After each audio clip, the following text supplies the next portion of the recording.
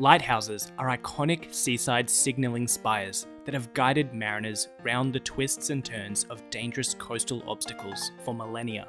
But how do they actually work? And what on earth is this?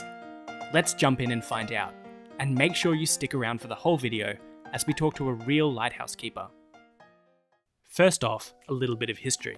Lights on shore help sailors safely navigate the ocean. The earliest lighthouses used wood or coal fires, but it's obviously not ideal to lug fuel to the top of a tower every day. Next were candles, gas lamps, and oil lamps. But firelight isn't actually that bright, and as you can imagine, fires inside tall structures is a major safety hazard. So when electricity was discovered, lighthouses began switching to electric bulbs, which were brighter, and which is what most lighthouses use today. So how do lighthouses actually direct that light far out to sea where it can be seen by ships? In many cases, the answer is this beautiful structure, the Fresnel lens.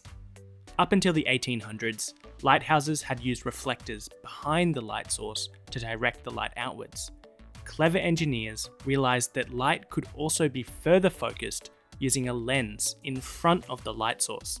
The problem with this idea is that a lens large enough to gather all of this light would have to be huge, not ideal for the top of a tower. Not to mention, the larger and thicker the lens, the more light is absorbed by the glass itself when the light passes through. So in the early 1820s, Fresnel, a French physicist and engineer, came up with a very elegant solution. Fresnel knew that light is refracted at the point at which it passes from one medium to another. In this case, from air to glass and back to air, and that the curved surface of the lens focuses the light in the desired direction. So he simply cut away the rest of the lens. He brought down the surface of the lens in stepped sections so that the curve of the surface was preserved and the excess internal material was discarded. This allowed for light to be focused in a particular direction while reducing absorption of light by the lens itself, because the lens was not as thick. While Fresnel wasn't the first person ever to propose this kind of prism, he certainly pioneered developments of the eponymous stepped lens. Shortly after this innovation, extra prisms were added to the top and bottom of the lens so that it could catch and redirect even more light. Fresnel lenses come in all shapes and sizes, from the smallest 6th order lenses all the way up to the 1st order lenses, and even hyper-radiant lenses, like the one at the Makapu'u Point Lighthouse, which is insanely big. This invention revolutionized lighthouses and made them even better at their job. By redirecting more light, they could be seen from an even further distance away. So that brings us to their main function, signaling. A lighthouse's utility depends on the geography surrounding it. Some lighthouses are near dangerous rocks, and others near safe entrances to harbours. Vessels can triangulate their own position relative to the known position of lights on shore.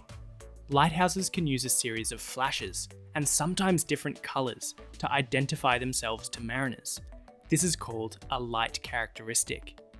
Many lighthouses have an individual, though not necessarily unique, light characteristic. For example, the Split Point Lighthouse in Australia has a light characteristic of 4 white flashes over 20 seconds. A flash is when the light is bright only for a short time, in comparison to an occulting light, which is when the light is dark for a short time. Using a combination of these different light types with different timings and different colours means there's an infinite number of potential light characteristics. So let's find out what's inside the lantern room, right at the top, as we talk about how these flashes of light are generated. This part of the video has heaps of incredibly beautiful Fresnel lenses, mostly thanks to Artworks Florida, a company that actually makes and restores Fresnel lenses. There'll be a link to their channel below. Some lighthouses have a rotating lens, made up of several bullseye-like Fresnel lenses. As each lens rotates around the light source, the bullseyes beam light out in a single direction. As the narrow beam of light sweeps across the ocean, from a ship, it looks like the light is flashing. In reality, the light is always on, and it's the rotation of the lens that gives the flashing effect. Some lighthouses use a Fresnel lens with a belt-like center. In this case, the lens can be in a fixed position, and the light itself turns on and off, and the lens directs the flashing light in a wide angle. Again, from a ship, it looks like a flashing light, but this time because it is a flashing light. But flashes aren't the only way lighthouses communicate. Some lighthouses use coloured filters to change the colour of the light depending on the angle that they're viewed from. For example, this lighthouse has red filters on the far left and far right. Also note the opaque paint to stop the light from flashing backwards onto the land.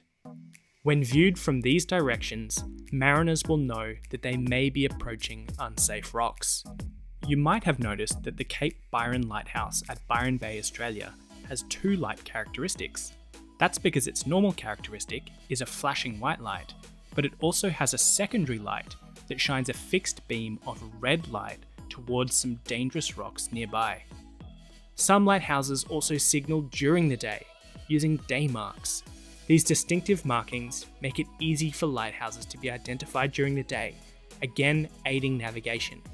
Before telecommunication and GPS, lighthouses could also signal with flags during the day and Morse-coded lights at night, but these methods are somewhat obsolete today.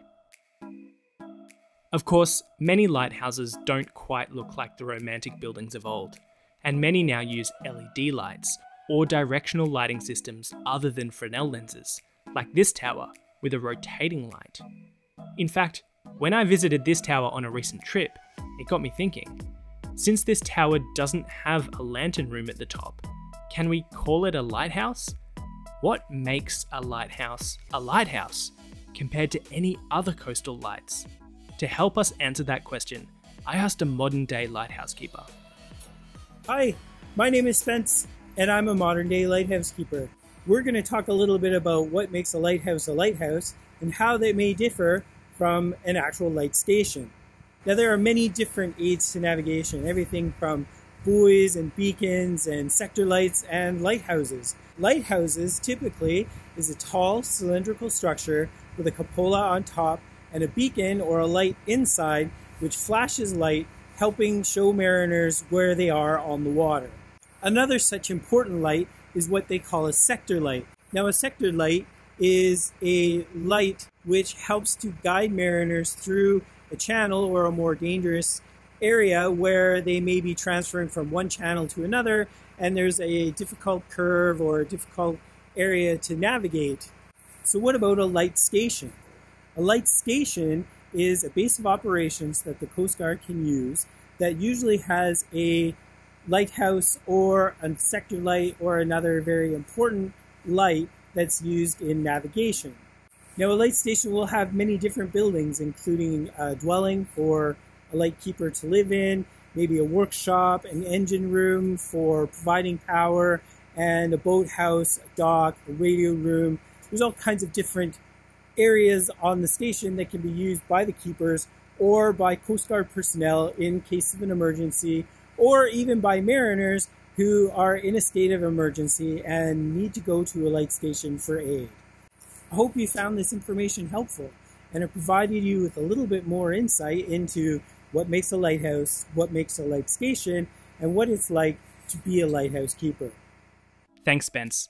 You should all definitely check out his YouTube channel for incredible insights into the life of a lighthouse keeper. Links at the end of the video. Given that this particular lighthouse did used to have a lantern room, I think we can still call it a lighthouse.